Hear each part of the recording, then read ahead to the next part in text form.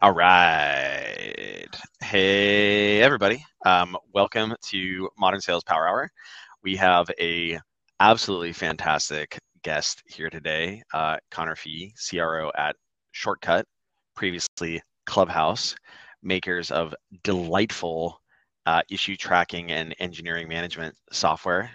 More on that in a hot second here. And we'll wait for folks to kind of trickle in here. So Connor, we were talking about this offline in the green room, if you will. You have been living out of Airbnbs for a year. How has that been? How has that been treating you? And when are you going to come to your senses and stop doing it? How's that been treating us? There's a couple of other folks at Shortcut actually that there's a channel called the Nomads channel, and we're not the only ones actually on this hilarious. The most interesting fact is we bought a car. We got 17,000 miles on the car. We did, it had 0 when we started. So we've now crossed the country. We've crossed the country 3 times. So we drove from San Francisco to Raleigh, back to Napa, and we're now back in Atlanta. So we've doubled back a couple of times. It was just a mapping error. Like we did our itinerary and Google Maps got confused, and then we're just, hey honey, why are we driving back and forth across the country so much? I don't know, Google. Her office was supposed to open in September, and so originally our plan was to be back, and then that got thrown out. So I mean, we a year in, there's some things we're good at, there's some things we're not good at. I think we're both ready for some stability. I think the plan is to go back to San Francisco. Everyone keeps asking us oh, are you scouting places? Have you figured out where you want to live? And we're like, well, we like San Francisco in the first place.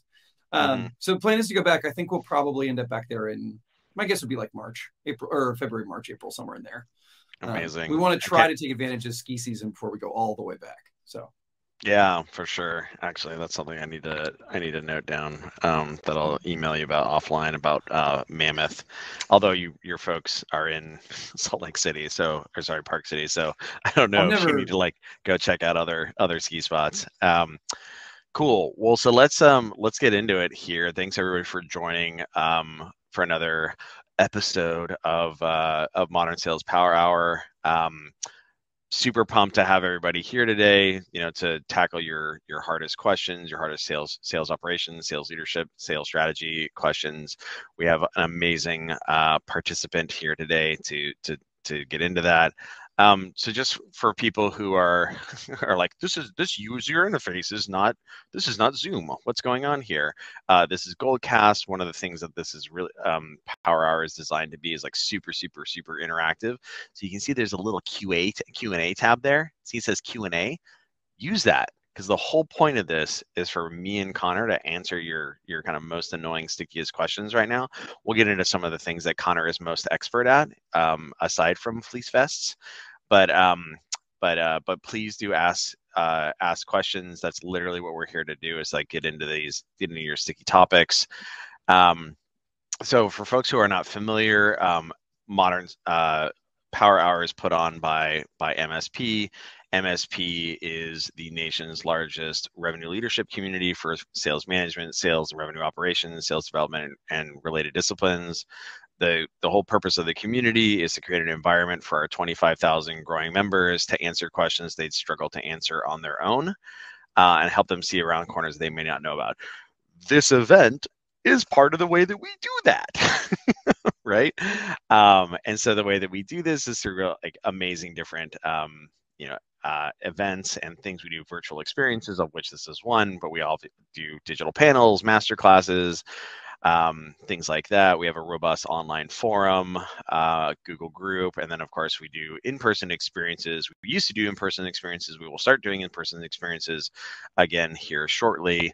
But that's what we do with MSP. It's absolutely fantastic. So before we get started, the whole idea here is that this is not about talking heads, opining on XYZ. This is about actually answering tactical, specific questions. The good news is that nobody here has a shortage of opinions on tactical questions, so that's really fantastic. And so what we want to do here is to answer your thorniest questions. We have fun ones that were kind of provided ahead of time, but people can also ask them live as well. And so the good news is that we have Connor here So you guys can get some actual good answers as opposed to the ones that you normally get from me. Connor, you want to give folks a little bit of a rundown of what you're up to recently, what you did the time before that, and the time before that, and why, and maybe why they should consider listening to you.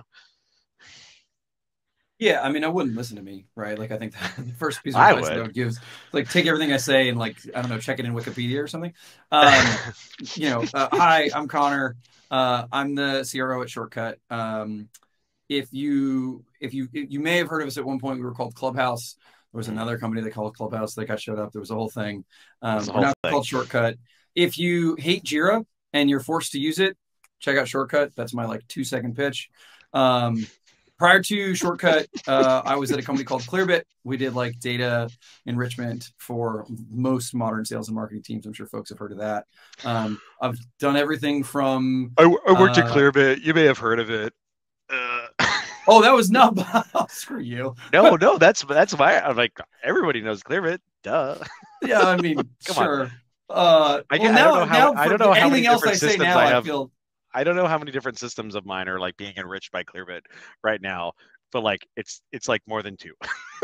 Well, so the funny thing about this is it's a little bit of a tangent, but the funny thing about this is my team always goes like, "Oh yeah, we can get that data from Clearbit," and I was like, "Yeah," and they're like, "That'll be great, right?" And I'm like, data quality, like it's like everyone always has this assumption that these systems are perfect, and I'm like, you just got to go in and assuming it's like 80% right. If you assume it's 80% right, you'll be very happy. You'll be fine. Yeah, it's like exactly. As long as the downstream process has tolerances where it doesn't have to be perfect, you'll be just fine. I mean, we used to say this all the time at Clearbit. If you are buying a data vendor for one data point and you need high levels of accuracy, you are going to be unhappy no matter who you buy it from.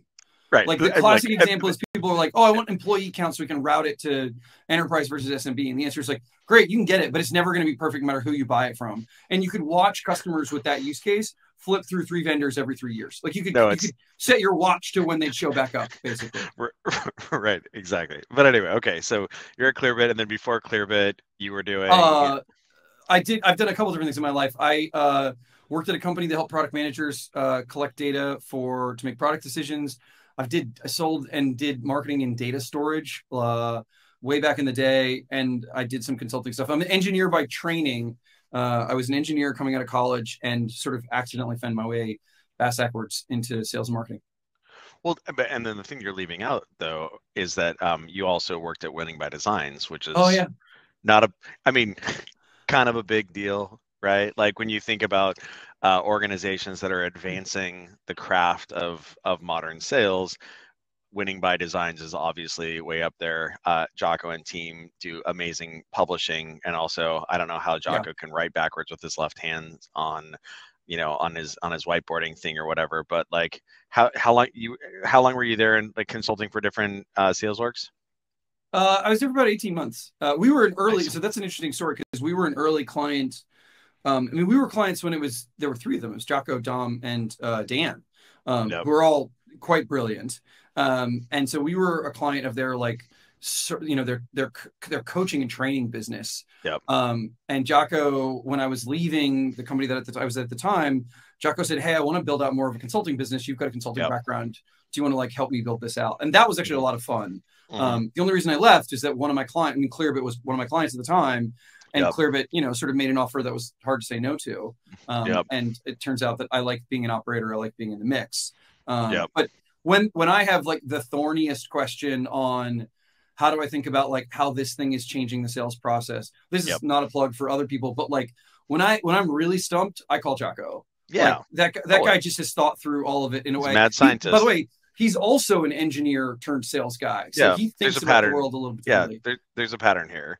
Yeah, it's like, when I think about people that I need to like help me debug some sort of sales motion or whatever, it's like Jocko or Jeremy Donovan or Phil. Oh, I love that guy. Love him. Yeah, he's just up the street. He's in Atlanta now, or I guess he might not. No, he works for Sales Law, but he lives in New York. But yeah. So as everyone can kind of tell, Connor's a huge sales nerd, just like all of us. One of us.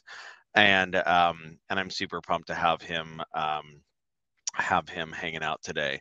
So I think the first thing I want to talk about, one of the questions that was kind of asked earlier, is Clearbit sold to I want to say marketing operations, sales operations were probably the primary personas you guys were interacting with. Yep. And so now at Shortcut, you guys are selling to, like, I imagine that the VPE is probably like, there's probably, obviously there's a self-serve component to it, but probably the ultimate decision maker, or at least maybe in organizations who are like, F this Jira thing, I'm fucking done, right? Like the person you're talking to is like a VPE or an engineering manager, whatever. Like what are the big changes there in terms of like selling to that persona?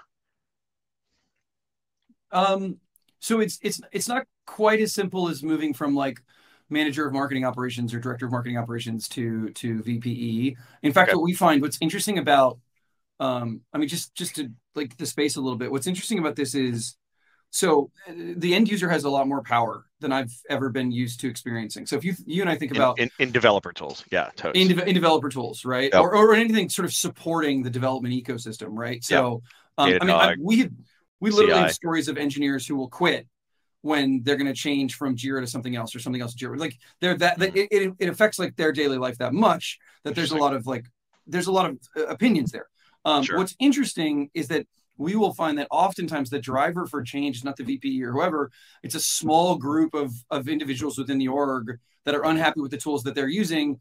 And they'll go out and be like, we tested these three. We really like this one. We've now got 2 teams on it. Hey, VPE, we need you to bless this. Right. And it's not tops down at all. And engineering, product, whatever it is like more than happy to say, great, whatever, as long as it makes the workflows work, like we're happy with it. Which is very different than we have to think about in sales and marketing. So if a salesperson comes to me and says, I don't want to use Salesforce, I'm like, I scratch that. Too bad. Right? Like you can put bad. a layer on top of it that'll make your life better. But like, yeah, like your opinion doesn't matter here. We're not going to change anything. Like, sorry, so why aren't you on a customer call right now? What's going on? So that's actually very interesting. But I will say that how the buyers differ. So because you're talking often to a buyer, or you're talking more often, sales is more frequently conversing with folks that are maybe a little bit more junior and more on the developer side. They're not as sophisticated a buyer. And I don't mean sophisticated like smart or not smart. No, they're I just very mean like smart. they They haven't just don't buy bought shit a 50 lot. things as opposed to this is the second one I'm buying sort of thing. Right. And so we find ourselves doing, folks sort of bifurcate into 2 groups, to be honest with you. There are folks that are very, I'm going to try it. I'm going to use it. I'm going to feel it out. My team and I are going to test it. I don't ever want to talk to you. The only reason I want to talk to you is because I have an integration question or a setup question or a configuration question. And then the second animal is folks that are like, call it 40, 50, up to 100 seats that are like, yeah, we're not going to flip 100 Jiras overnight. What does an evaluation look like to teach us, right? Like the common request we get is like, well, we need our trial extended. And then it's our job to say like, oh, have you evaluated this before? Have you thought about it? What are the metrics for success? And a lot of times in a very non-defensive, and this is one thing I really like about the development community, is that they get they're not defensive at all about not knowing. They're just like, I don't know, we've thought about that. Like, can you help? And that's where like we get to transition to be much more educational. A reality-based conversation as opposed to like maybe a defensive-based conversation where it's just like, yeah, because like that can be tough in disco sometimes when you're like doing discovery with somebody who like doesn't want to admit. I mean, this is the thing that so with Atrium, of course, like we sell to sales leaders who are, of course, the worst. No, just kidding. Wait, the worst. Wait. Can confirm. Wait, it's like the Spider-Man. It's the Spider-Man. It's the Spider-Man meme, right? Yeah, like. Did you just call yourself the worst? Wait, is this? Are you doing disco on me, or am I doing disco on you? I can't remember who scheduled this call. Yeah, exactly. It's the battle of the talk ratios. Yeah. I think what can happen. This is why one of the things at Atrium is like we really focus on making sure that we do one-on-one disco and don't do any group disco, no group calls, because like nobody wants to admit, right, that they've got this issue or that issue in front of other folks. And it sounds, and so like when we do it one-on-one, right, like we're talking with an SDR manager or whatever, like, oh, cool, like, what are your challenges around like measuring rep performance? And they're like, oh yeah, well, like I have no metrics, and like I honestly, no one's like trained me how to do that. But like if they're sitting in there with like their boss or whatever, they're gonna be like, hey, I don't know how to do my job, right? Now the reality is that they don't know how to do their job and they need help and they need support. But like it's just kind of like and it sounds like what I'm hearing from you is like there's just kind of more intellectual honesty there, where it's like, yeah, I guess what should we be paying attention to, like when evaluating Shortcut versus moving off of Jira or whatever. I mean, that's interesting. We're in an advantaged position because of the PLG nature of our business. That most of the folks that we're talking to have some inkling to do something. And to that end, we're not doing, at our price point, at our current motion, we're not doing a lot of outbound. And so as a result, like, we're conversing with people who want to talk to us, who are trying to figure this thing out. And so, yeah, it tends to be a really good question. I mean, the other thing I'll say here is, like, again, really big plug for Jocko and the Winning by Design team, but, like, we're pretty big sticklers about the, like, you got to ask a situational question to earn the right to ask a pain question, to earn the right to ask a impact question, to earn the right to ask a critical event question. And if you do those effectively, you just, even among developers who, like, probably didn't want to get on the phone with us in the first place, like, you just watch them open up as you've earned the right to ask those more complicated questions. You don't get to roll in and be like, so when is it you want this implemented? Like, that's not a thing, right? You've got to build that. But if you build that effectively, they'll be really honest and really direct and really helpful for you. Yeah, that's super fascinating. What is the what is the, if you can recall off the top of your head, the publication in which that is the Winning by Design methodology that you just described is published in, that would be great for us to throw in the chat. But I think what I'm hearing there is, like, this is the other thing that's really fascinating with us when we sell to sales organizations, so sales managers, sales operations, sales leaders, whatever. And so, like, it's one of those things where, like, you kind of walk into a singles bar and everyone's like, hey, we know why we're here, right? And it's like same sort of situation where it's like, hey, well, we thought, like, I'm going to set an agenda. Literally, you, like, it's like meta. You're like, I'm going to set an agenda. Okay, great. Set an agenda. Great. And then it's like, hey, we're going to do some disco. And they're like, okay, sounds good. Yeah, that's what you're supposed to do. And I'm here for it, right? Because, like, we know why we're here.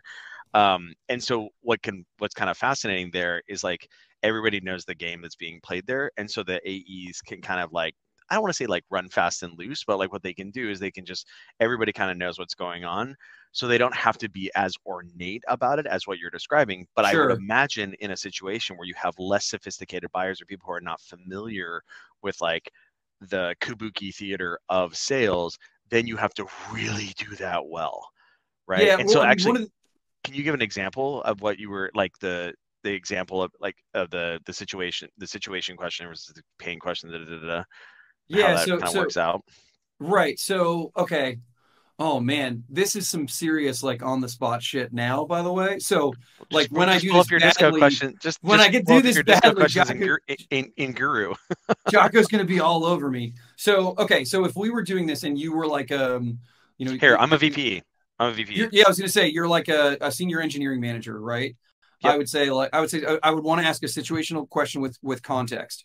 So I would say, oh, I saw you signed up last week. You've got 4 folks into the tool, and it looks like you've got about 15 people on the engineering org. Am I getting that right?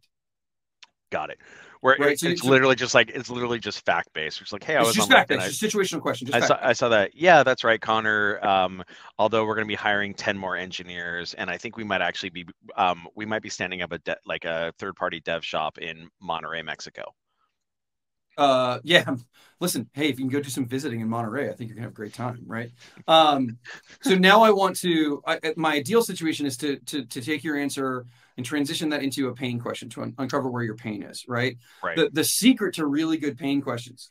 So I could say, okay, as you think about growing that team, what are you worried? What keeps you up at night? That's a shit question. Nobody wants to answer it. Every sales bullshit detector I have in the system is going off now, right? So the secret word, and again, I take no credit for any of this. Much smarter people than me figured this all out. The secret word is process. So instead of saying what's your pain, I'll say, as you grow the team and you think about, scaling up the project management side of things, what's your process for making sure that your time isn't spent there and instead it's spent on development? Right. And I'm going to get 1 or 2 answers. I'm going to get like we got it, right? Like, it's locked, like boom, boom, boom, boom, boom, boom, boom. And it's like, okay, no pain there. Run away. Right. Or I'm going to get oh, that's kind of process. Shitty. Yeah.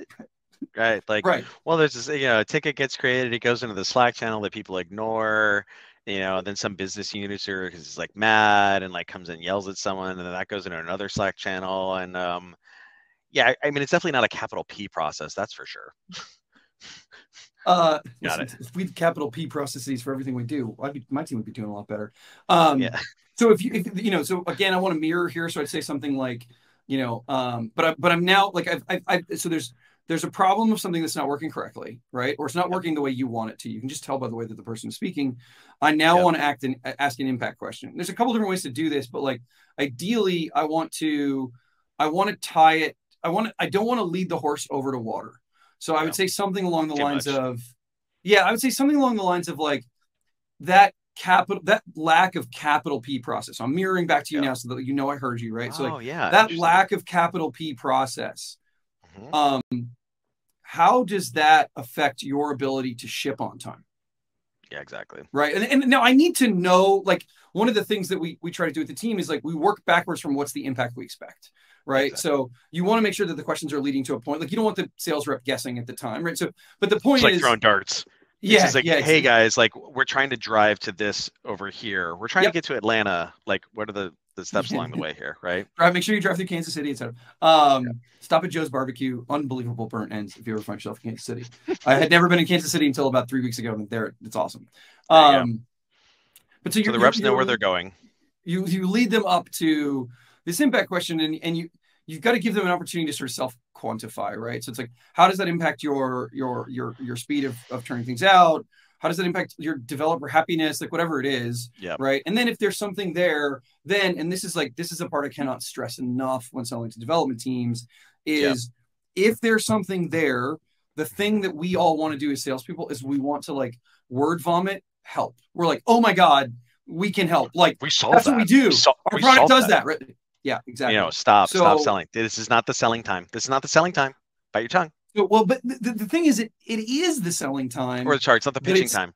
It's the storytelling time, right? And so what we're really trying to do is get the team to tell the way there's a very simplified hero's journey where basically what you say is oh my gosh, that reminds me of Mary. Customer. Exactly, right? So like Mary at Unity, who had a similar problem, she changed her processes. She brought in a new tool, crushed it. Is that interesting to you? Right. And then they're either saying, yeah, that's super interesting. Or what you often find when you're telling a story, again, this is one of my favorites. When you tell a story and the answer is no, it's almost always with no, but because their situation is different. And then they're starting to tell, like, you get so much more information from them, basically. Right. It's like, oh, that's funny.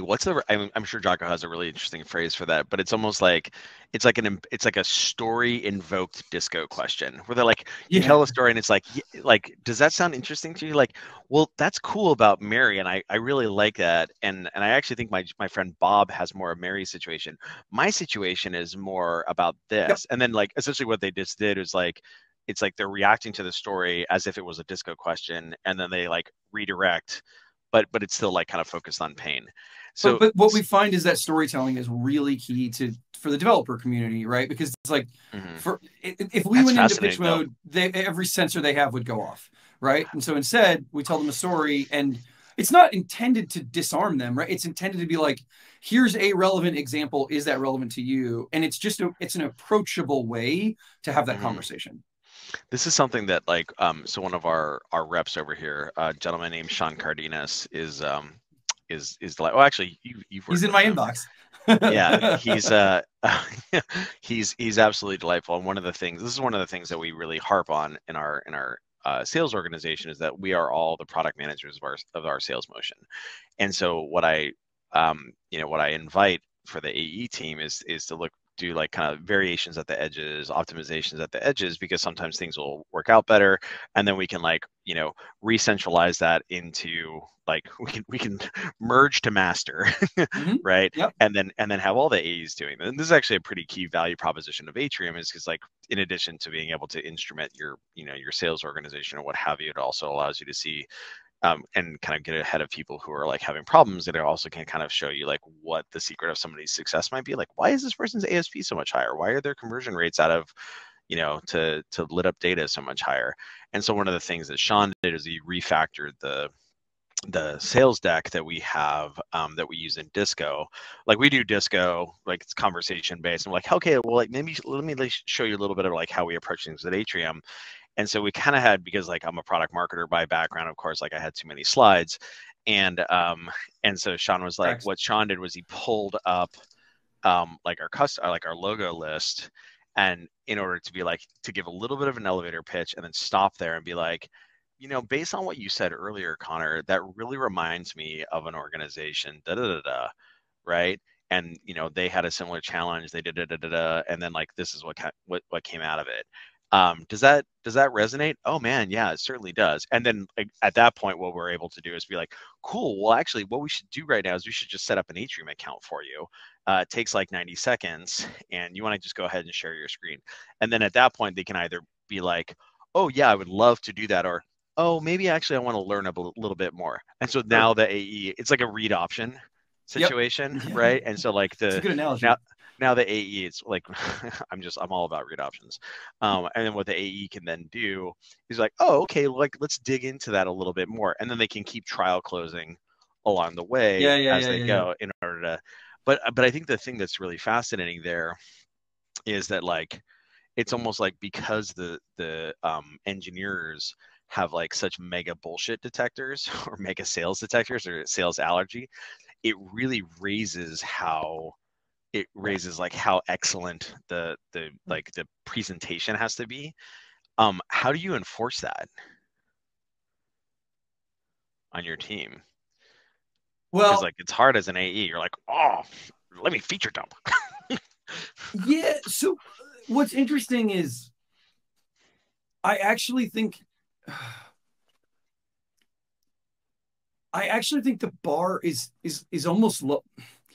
I think a lot of the people that are selling into the space are exceptionally bad. And even by being we had a customer the other day who was like, holy cow, like y'all should be our sales team. Y'all are amazing at this. And I had like a page and a half of notes of everything we'd done wrong on the call. And so I was just like, it was one of those moments where I was like, what? You're not taking the notes. What are you talking? And then the prospect is like, oh man, we had this like call with Circle CI the other day. I don't know anybody at the Circle CI sales organization, so please don't. I'm just like pulling one out of my ear. Where it's like, oh man, we just had this like call with like this API company the other day, and like, ooh, doggy, it was terrible, right? Yeah. Like, interesting. So because so you're saying that like you guys are really tall midgets. Yeah. No. First of all, one of my sales guys is 6'5", so he's just a really tall. But like, I mean, we have a long way to get better, right? Like that's the name of the game, right? Like when we go looking for reps to add to the team, when we go looking to hire folks, I mean, there are only a handful of things that are non-negotiable for us.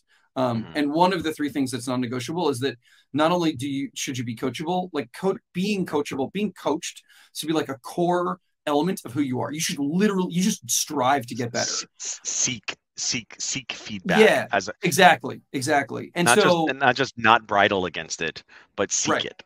We have this like little like 5-level scale of like, and like 5 is like you crave it, right? You like literally get off the call and you like gong it to your manager and be like, go to like 7 minutes in. I want to get better at that section. Like, what did I do right? What did I do wrong? So we try to bring that into our culture. That's like an element of what we try to think about when we hire. And so as a result, like, sure, we're good at things, but I also think that there's not a person on the team that couldn't list out 5 things that they want to get better at. And I think that's an element of like what we try to strive for as an organization is just like, yeah, maybe we are tall midgets, but like for now, and ideally in 6, 12, 9 months, we're just talls. And we're just like good at the thing. But I think it just it's time and practice and a commitment to continued improvement. Yeah. So let's talk about like PLG movements here, because I think it's kind of related to like how how those sales conversations go. So maybe can you describe a little bit of like how someone sets up a shortcut instance and then how it kind of like turns into a sales conversation? So our motion is still relatively immature today. We know where we want to go, but there's still some work to be done. There are a handful of people who raise their hand and ask for a demo, but the vast majority of our customers come to us. They sign up for a free trial. It's basically like every CTA, every part of the website is all about the trial, right? Not only is there a trial, but there's also like a free version for up to 10 users, basically. So the vast majority of folks find their way into the sales ecosystem because they wanted to touch and try the product at some point. And what we've historically done is we've been pretty reasonable with outreach and offered ourselves up as product experts and there to support their evaluation period. And so a lot of what we were getting were people who, and this is pretty common, had some light technical question that they wanted to talk to someone about. And it's not a technical question like, how many API requests can I ship in a 10-minute window? It's usually something around, like, hey, I'm familiar with using Jira. I don't understand how this one thing works here. Or, I'd love to know, I see you have projects and teams. Like, how do we use teams versus projects or, things like this. And that's like our in. That's how we get our foot in the door to a certain extent. What we're shifting now is we've brought on a couple of different tools. I feel like I should give shout outs when things are good. So we're a pretty happy customer of Mad Kudu, and we've been working pretty closely with a very early stage startup called Endgame, both of which are designed to help us do two things. Kind of really one thing, which is like identify the leads that we want to spend our time with. And so we're really trying to break our lead group into basically one of four buckets, right? Like folks that are never going anywhere, and like no matter what we do, it's not going to happen. Folks that we spend all of our resources on that. Yeah. Right. I think we do spend a fair amount of our resources on that. Trying to get out of that business. Yeah, exactly. Folks that are great, look like great fits, like we think should be successful, but their early engagement is quite low. And so how do we use sales? How do we use humans to sort of increase that engagement? Get them to a place where we can sort of move them forward. Exactly. Then we're looking at folks that are, really highly active, but maybe not the best fit. Those are folks we want to sort of like quickly and help get to a credit card situation, right? How do we help you get yourself into a purchase decision? Like we got a Harry Potter situation going on here. We got to sort these people. Yeah, exactly. Yeah. And then finally, the last group is folks that like have really good looking fit and have lots of intent. And now our job is to go figure out like, is this a 1-team thing, a 10-team thing? Like how do we make that onboarding like as smooth as possible? One of the things we see, so Shortcut's really interesting, right? We are a lot like PLG, and in some cases we're not. And in this case, I say Shortcut's a multiplayer video game. You can't use Shortcut or Jira as like 3 engineers on a team of 50. It's not like Scratchpad where like one person could just be like, hey, I'm gonna like play around with this and like I'm way better at notes now or whatever. It's just like you can, it's like having you can't have like one person using Workday. So like our job then becomes about making sure that customer goes from a squad or 2 to all 10 very, very quickly, basically, right? Like, how do we make that process as easy as it can be for everyone involved, kind of thing? Yeah. Yeah. That's funny. Yeah. The thing, did I share this with you? The article I wrote on layering a sales team onto a self-serve. Here, let me go ahead and chat this. I'm sure you did, and I'm sure I sent it to the trash can immediately and didn't do it. Yeah. Well, this is the next book I want to write is on this topic, and I unfortunately I haven't I have a software company, so unfortunately I don't get to write it. But it's kind of related topics where there's the woman who leads sales at Dooley is a woman named Michelle Pietsch. I think I'm pronouncing that correctly. She was an early sales leader at Datadog. And so I think one of the things that people don't consider as much as they should is like OpenView Ventures has done this really amazing job of like branding the shit out of like PLG or whatever. But it's like, what does that even mean? And people are like, I don't know. It's like a way of life, right? Like PLG. Like, what do you mean? And I think like differentiating between something where it's like, yeah, this is like Dropbox or like it's, something where someone can just like use it themselves. Versus like a sales assist motion like Datadog or like use Atrium as an example, right? Yep. Like you can't self-serve Atrium. Like you can self-set up an account, right? But like our product isn't at the point yet where you can just like get in there and like, turn it all on and like nerd out and whatever. And in part that's because our audience is like sales managers who are not necessarily sales operations people or sales development people who are not necessarily sales operations people. And part of that is that we just have a lot more work to do. Sure. When it comes to product development. And this is where kind of like cool products like Reprise and like, some of these like these solutions like Toriel or whatever can kind of like help give like a product-like experience before your Yep. full PLG. I think the other thing that people don't consider though is that like there is opportunity for a human to be involved. And I really like the way that you framed that. We're like, hey, here's an organization that's going to be a really good fit because like we can qualify them based on how many engineers they have. So we're like, okay, this is a juicy ass account right here. Uh-oh, for whatever reason they didn't catch fire with Right. Shortcut. That's okay. Let's go honey badger them. Right. Well, this is where like I will give credit. The CEO of Endgame is in my inbox, and I keep beating him up over features that we need in order to actually use the product as effectively as we want it to. But one thing that they do a really cool job of, you have opinions? yeah, just a few.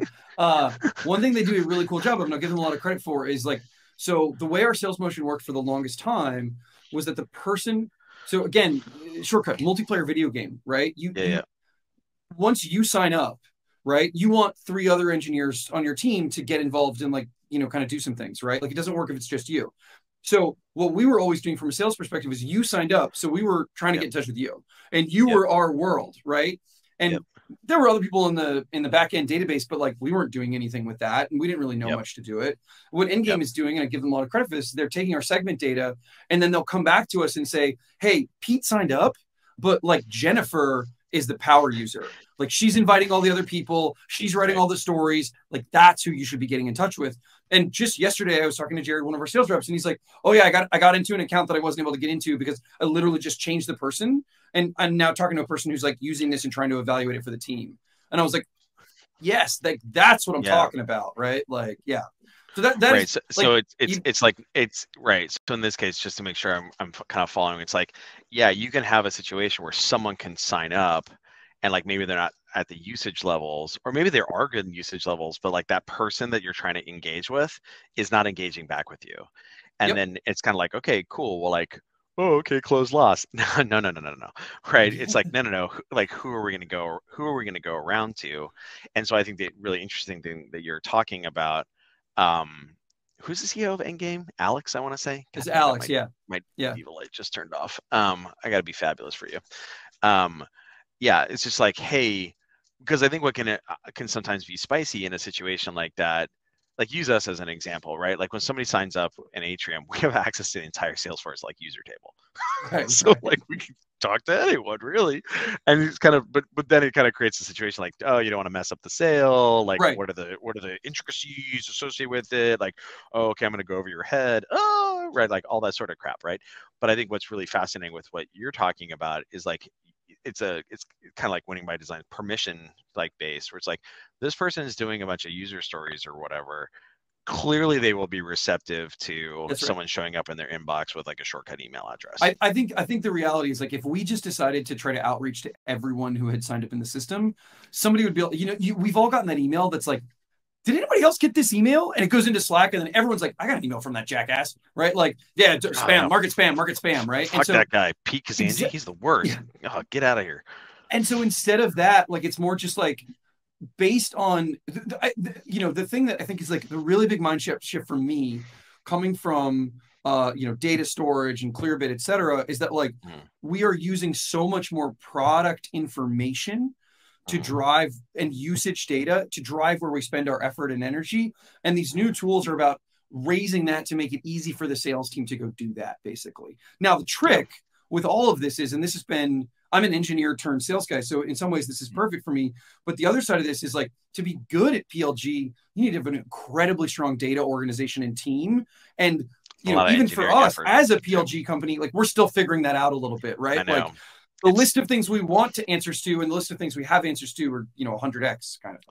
Yeah, that is really tough. I think in a PLG, God, I hate that phrase. In a sales assisted, or I don't know, that means even, but like in an environment like that, not only do you then have to have like way tighter linkages between product and sales, because it's like, oh, I need the ability to do this, right? Like use Atrium as an example. I was having this really delightful conversation earlier where we're talking about optimizing, like, driving to a transaction. And we're talking about like how we could package in a way that lowers the initial transaction costs without like giving away all the upside. And we're kind of talking about like, oh, like, what if you could like, fuzz out the after 4 tiles in the dashboard or whatever. And I'm like, oh, that's a really good idea. And all I'm thinking about in the back of my mind is like engineering expense, right?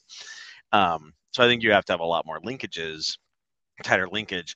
But I think the cool thing is that there's a lot of like interesting products that can kind of help you with that. Like one of the things that we use in our organization is a company called Census. Yeah. To use to pipe usage data into contact objects on Salesforce. And one thing that's So kind of wait. rad about that. Speaking of PLG, so their biggest competitors is company High Touch, right? Uh-huh. So we use High Touch. You want to know why we use High Touch? High Touch made one data point free. And so my head of RevOps was like, well, I can use High Touch for free to Salesforce. Well, I mean, within a month, we had 3 other data points, and all of a sudden we were paying for the thing. But I was like, the moment I saw that, I was like, that's going to be standard for the space in 60 days, because like it's such a good thing to be like, yeah, we'll give you tons of value with a reasonable cap. Anyway, similar, Census, High Touch, same stuff, right? Like, yeah. Yeah. So they here, actually, let me drop this in the chat. It's this guy. So yeah, so what we, and one thing that's like, because like I don't have a big data organization. we don't have a data Makes organization. Yeah, I know, exactly. But and like MySQL is like Makes 2 of us.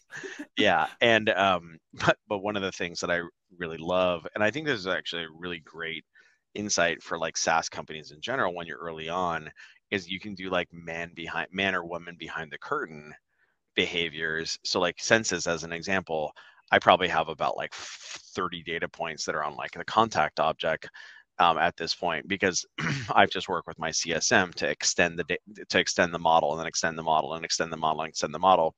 And we have all sorts of insane stuff on that contact object. Like any of my reps can go on a contact object and see like, how many unique views a prospect has looked at in the last like 30 days. They can see, are they dashboard views? Are they alert feed views? Are they op views? How many emails they're sending to them? What the opens are? All that sort of jazz. And that's just been something that like has accreted over time. And my CSM at Census has been amazing in helping me extend that out. And I think you could make the argument like, oh, well, like that should be like way easier. They should have like a WYSIWYG or something on the front end of Census, such that like a goofball like Pete can do that. It's like, yeah, that's a lot of engineering expense, and they'll probably get there eventually. But in the short term, maybe what you can do is you can use some human to kind of like smooth over that, right? Well, And it also gives then get someone embedded.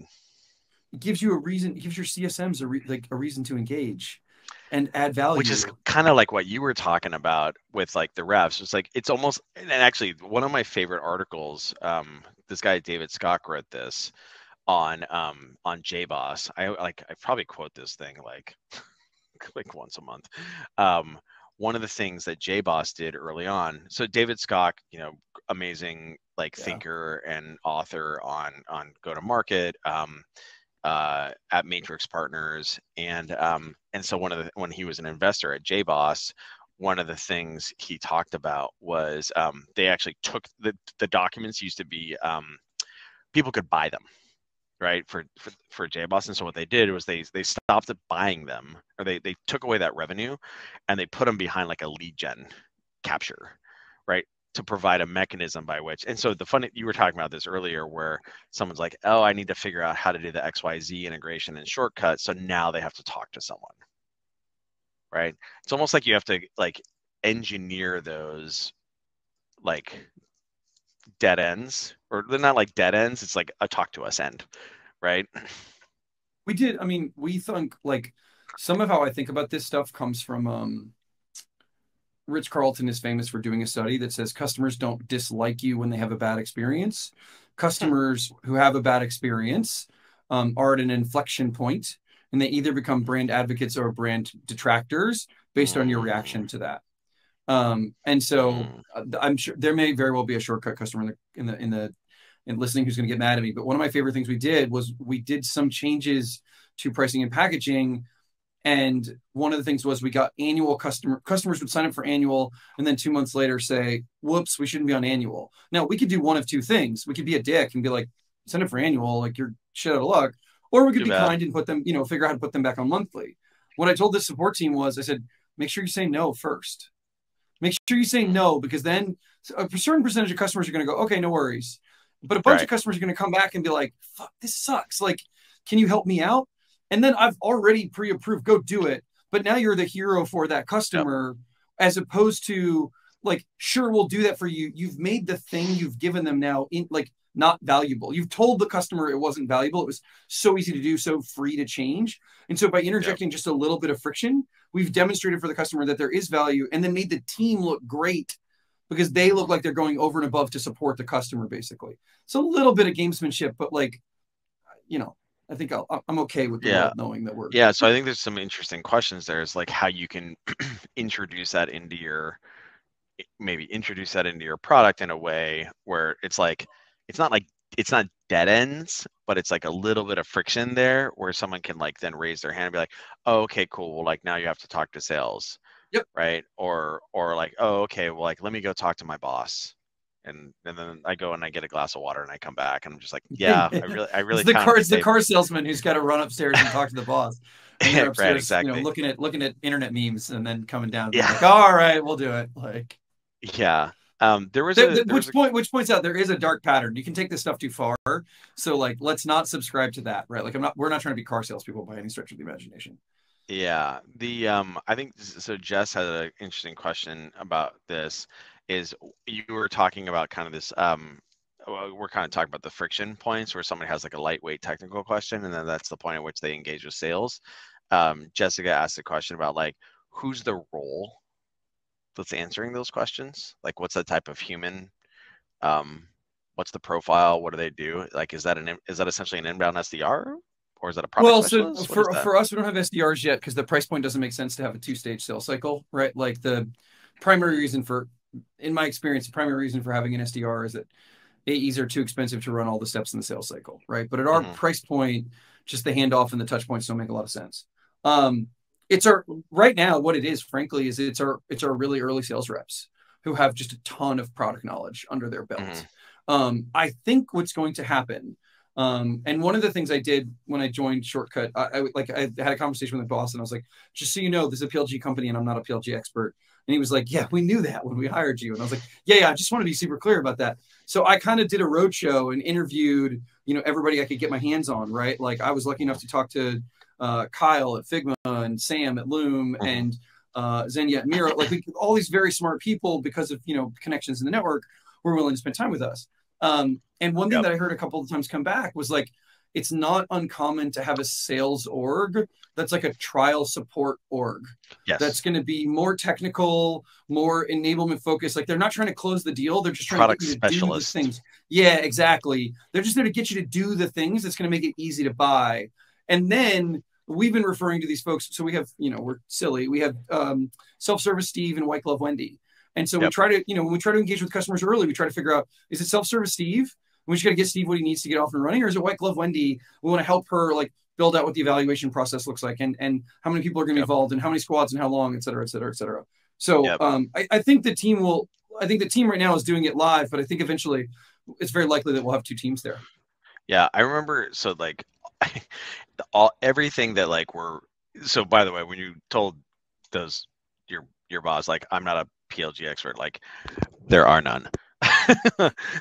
It's too early. That being said, the place where this kind of exists, all these existing patterns kind of come from is from like open source sales, technology sales. It's not technology sale, but like the OSS business model, like JBoss, et cetera. And I remember when I was doing my initial research for Atrium, I was lucky enough to talk to the head of sales for Xamarin. It was in 2016. This is actually one of the things that inspired the creation of MSP. Is I did about 150 customer interviews, and I got to talk to all these like really great sales leaders and sales operations people. And again, a read option. If somebody was like really great, I'd be like, cool. Can you recommend 3 other people? And I would like worm my way through great people. And if someone was kind of like a goober, I'd be like, oh, thank you. Yep. Right. And so you just worm your way through really great folks. And so I forget how I got introduced to Stephanie Schatz, who's now Stephanie Friedman. She's the head of sales at Xamarin. And the Xamarin sales operations function was like amazing as well. There's a woman named Arwa Kadura that ran sales ops there. And then oh God, what's David's last name? David Hong, who's over at Gem now. Just like all these great folks. Oh, he was at Checker for a hot second. But you see these great folks who really have their act together. And so Xamarin had a similar situation where like it was like a cross-platform development thing, like mobile development thing. Like you'd have these developers downloading the SDK, like they don't want to talk to a sales rep, but they would like run into a thing. And so they had all these SDRs, but they called them like product associates or whatever. And literally Yep. it was just like they would email the person and be like, hey, I saw you downloaded this. I'm here if you need anything. Yep. Here's the support documents. And like literally they're just opening a line of communication, but it wasn't like, do you want to get on a demo? Do you want to get on a demo? And they had like 30 of these kids in San Francisco. Wow. Yeah. And so like I think that's a pattern. It's like a way more technical SD, like inbound product SDR. Well, and also their comp structure is different, right? Like there's you want to incentivize them to get the customer to do the right thing more than, I mean, there's you know who else did this well was oh, I'm drawing a blank now, but like there are a lot of companies now that have done some version of this. I mean, I think that the other thing that's interesting about PLG is like there's a scale, right? So like there's the Dropbox model or the Figma model, which is like one user gets value, you sell to the team, you sell to IT. Well, we're like PLG, but we also like, you know, one user becomes 50 very quickly. And so it looks a little bit more like traditional SaaS in some ways. So I think that, you know, one of the big reasons I wanted to do this was I said, I think the future of sales is going to look like this. I think people want to try it. They want to touch it. We're going to design things so that people can get value from it quickly. Like that's what, let's get good at that version of the world in sales, because that may very well be what the world looks like in the next 20, 30 years.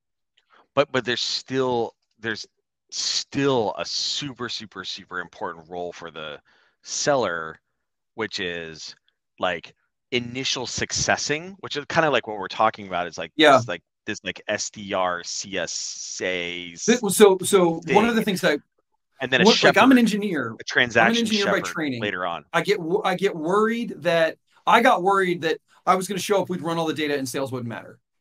I was like, what if I get there and it's so PLG that adding humans to the situation doesn't matter? And so when I went on this roadshow and talked to all these people, it wasn't Kevin. There's a couple of folks at Product Board that were really helpful and smart, but there were a couple of folks along the way, including Product Board, that said unequivocally that they run every A/B test they could get their hands on, and every time a human was involved, the results were better. And it like they had to figure it out. It didn't come on day one. It was like trial and error, but like every single time humans would increase the rate, increase the ACV, accelerate the sales cycle, you know, increase retention, whatever it was. And so the question in a PLG world or in a lower price point world, our job becomes, how do we allocate effective resources to make the most of the people and capabilities that we have, not just build a giant sales team, because that's what we used to do in the past. And it was very like input output kind of thing. Yeah, totally. And I think that's something in that article from Lenny's newsletter that I dropped in there is like, it had like the metrics have to pencil out, or it's like, okay, cool. This person costs like, you know, $70,000 a year, and they can have these many touches, and then they raise the win rate by this, and and like, oh, it pencils out. Oh no, it doesn't pencil out. Okay, I guess maybe we need to do this in like Lahore, Pakistan, or like the Philippines. I was gonna say, Dropbox was famous for this. They figured out that in a lot of cases humans were great, but the humans were too expensive. So then they would try to figure out how to just make the humans cheaper and look for ways to do it. Yeah. Yeah, and I think, well, the challenge with Dropbox, as you know, you can kind of talk to a lot of the early sales leaders there, is that there was a little bit of like cultural misalignment where it was kind of like, yeah, no, we're going to engineer this, right? We're going to engineer this out of existence, which is the funny thing about that is like, but should you? Right. I think that's changed. I think 10 years ago, I agree, when Dropbox was taken off, that was the mental model of every founder that could come up with it. Right. I think founders recognize, and VCs in particular are also guiding them now to be like, that's not the model. Like, don't fight the sales org. The sales org is going to make you really good. Let's spend our engineering effort on like other things, and then we can like smear some human on the front end there in order to take off the rough edges. I would think that probably the main reason why, though, is because everybody has read my book, and so as a result, they're now. I thought you'd like that, Connor. I do like that. Although if we're going to plug books, I'm always going to plug Jeremy Donovan's, because that is the best sales book I've ever read. No offense, Pete. Oh, Leading Sales Development. It's very good. Yeah. Do I have it? I think I have it right here. I got it like somewhere around here. It's on my desk. Yes, it It's is on. quite good. It's definitely in the Atrium goodie bag of. We just bought a bunch of books. Do you want one? We'll send them to you. My favorite outbound campaign of all time. We have a lot of those. I'm sure.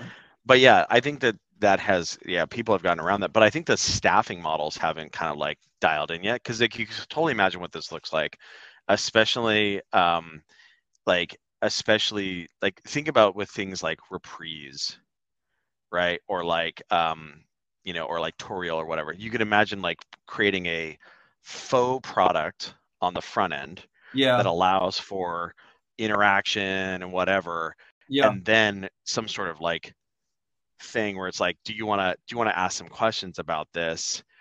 I mean, even like a CTA of like take a demo, someone's like, ugh, right? But it's like, would Yeah. you like to learn more about this, or kind of like learn more about the integrations? And maybe that goes to like an email conversation with one of those junior product sellers or whatever. Yep. And then later on, like, hey, cool, we're here. Great. I'm championed. I'm champ tested, and I'm on your side of the table now. But now help me go do battle with like the VP of engineering or the CFO or whatever, and like expecting like the user to do that. Like, good luck. You're not going to have successful win rates. Like someone's going to show up and like be like, oh, look at this like guerrilla IT here. Let's extinguish that. And and congratulations, you just ate some churn. Nice. I think that's like a thing where we're yeah, it's like actually this is a winning by design thing, right? Like helping people buy, Yeah. Yeah. like I mean, I selling, don't know. like Jocko used to say that to me all the. Yeah. helping people to buy People love as to opposed. buy. They hate to be sold. Right. Like, Right. just make sure you have something that you want, and then be there to help them buy. Like, yeah, it's a mindset shift, right? Like, but yeah, Jocko used to yell that at me all the time when I was trying to sell things. I love it. It's hard. It's like, but that's what I do. That's what we're supposed to do. Not exactly. We almost I had a actually hesitation. just had drinks with a guy that no one. I mean, unless you're in Atlanta, you would never heard of a guy named Mark Miles. He's like secret genius in startups. That when Atlanta was small and nobody thought of anything of Atlanta. Um, I'll never forget. Mark was my first sales mentor. I was like, I feel like a schmuck selling things, and Mark was like, "Well, stop trying to sell things." And I was like, "Then we're not going to be very successful." And he said, "No, you need to get really good at figuring out who gets a lot of value from what you do and finding a lot of them and helping them buy your product." And that for me was like a dramatic change in moment for me of like, oh, I can do that. Oh, I can get behind that. That feels like a thing that's a good use of time and energy. So shout out to a guy who was early in my formative years. I love it. Yeah, another UVA guy too. Yeah. Um, His wife was nice, my boss at Bain, is what happened. And she was brilliant. And it turned out her husband was brilliant at startups. And I was like, oh, this is a good pairing. amazing. Killer. Well, I think we're almost out of time here. But are there any kind of like parting shots that you'd love to cover before you wrap up here? Are you guys hiring on the sales team? Anything like We, that? Hiring sales yeah, operations, sales leadership? we've, this Got to make a change at the CRO is a silly level. question. How much time do we have? No, I'm just kidding. I'm actually, we're in relatively late stages with a couple of sales leaders. So we're hoping to close that up soon. We've probably Nice. got 4 or 5 recs open on the sales team at the moment. Cool. I've got 4 CS recs open and a head of CS rec open. Mm, So we're doing a little bit of hiring just a to bit. say just a bit. Nice. But the benefit is you get to come work with like little old yappy me, and Yeah. instead of the downside is I actually get to tell you what to do as opposed to just being a talking head on some Zoom Yeah. call. Amazing. Well, I think that folks could do a lot worse than to work with you, because obviously you really heavily think very deeply and like in an organized fashion, very like process oriented about like sales innovation and sales excellence, and like I know this from my friends who work at Clearbit. Um, Wonderful, Connor. Thank you very much. Next week we've got on Power Hour. We've got, speaking of PLG, we've got Marissa Fuhrer. She's a enterprise sales leader at Figma. She's absolutely fantastic. She's former Dropbox herself, and actually she started her career at Bright Edge. Bright Edge is another one of those kind of like down low, like super savage sales organizations that just like emits amazing sellers. So she's going to be on Power Hour next week. It's going to be absolutely fantastic. Connor, you have a good weekend, and thank you very much for coming in and answering some questions for us. Always fun to do car talk on sales topics. Some of my favorite to blather on about. Amazing. Okay, I'll see you. Thank you.